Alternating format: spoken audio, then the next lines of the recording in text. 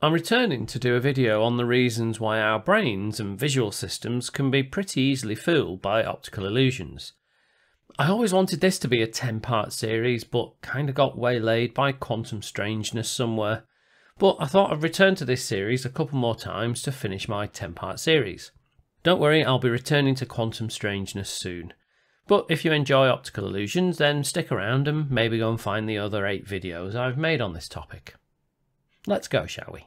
We're going to take another trip down trickery lane today and have a look at some more optical illusions and see if we can explain what's going on.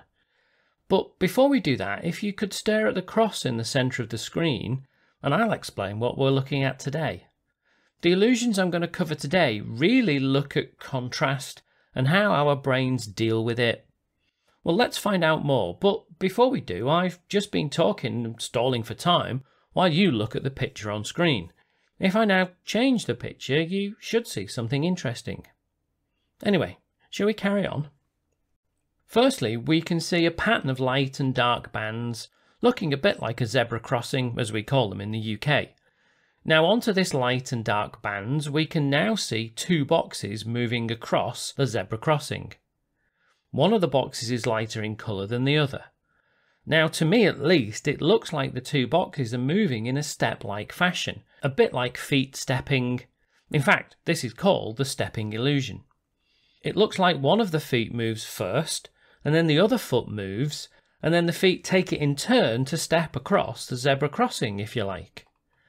I tend to find that this illusion works best if I don't concentrate on either of the blocks. Looking somewhere in the middle seems to work best for me. If I now remove the stripes, we can clearly see that the feet are just moving smoothly together and are not indeed stepping as we originally thought. We can even bring the stripes back but make them a bit less coloured, and again the illusion is still broken. In fact, the illusion only occurs when the stripes are a strong colour, like we can again see here. We can also see that the speed at which the feet move is important. At the speed that they're currently moving, the illusion appears to work, but slow it down to a crawl and the illusion is broken. Also, speeding up the moving blocks above a certain speed seems to break the illusion. So what causes this illusion to work? Well, there are a number of hypotheses to explain how it works, and these range from the fairly straightforward to the very complex. I'll have a go at explaining some of them here. One explanation for the effect occurs if I change the colours of the moving blocks to the same colours as the vertical bands. The illusion is now certainly evident. There's no contrast between each block and one of the coloured bars. The blocks definitely look like they're stepping now, and this is due to the fact that there's no contrast. We can't see the blocks moving across their own colours. Our brain's default state when we can't see movement is to assume that there is no movement, so we can only see the movement sporadically, hence the stepping-like illusion. If I bring the original colours back, then this leads to our a little bit more complex explanation. I'm going to bring the bars to a complete stop, and as can be seen, the leading edge here and the trailing edge here are both situated on the same colour. And it's the leading and trailing edges that gives us our indication of movement. Let's just look at the yellow bar.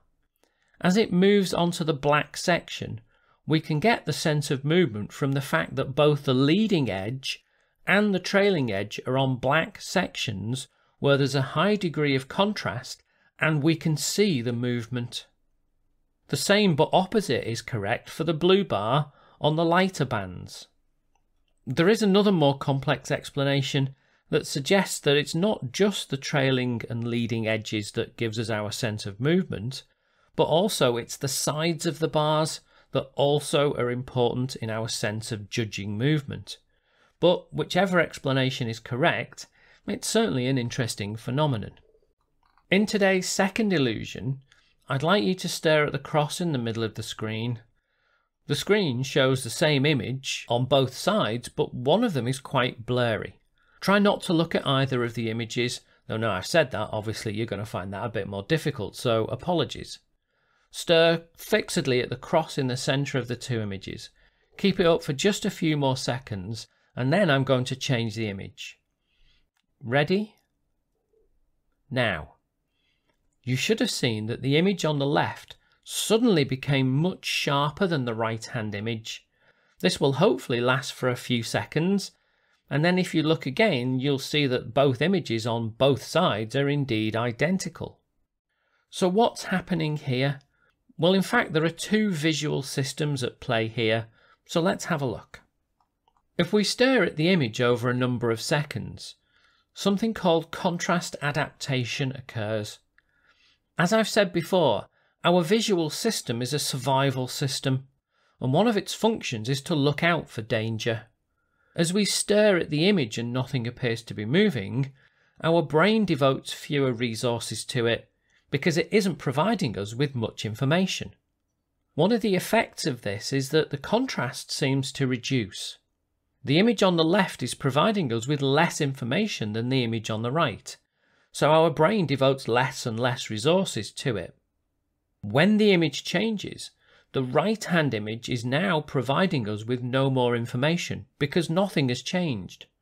However, the left-hand image is providing us with lots of new information that could keep us alive. That part of the overall image now becomes a bit more contrasted in a process called contrast gain control. This system is very fast, and so the image changes very quickly and then fades back to the normal levels of contrast. Also, it doesn't appear to matter what the image is, it's just the contrast that seems to make the difference. Okay, so that would appear to be all. If you enjoyed my illusions, then definitely pay a visit to the website where I get a lot of my inspiration from, and I'll put a link in the description below. And if you do enjoy them, then please consider subscribing and maybe liking. But for now, and until next time, thank you for watching.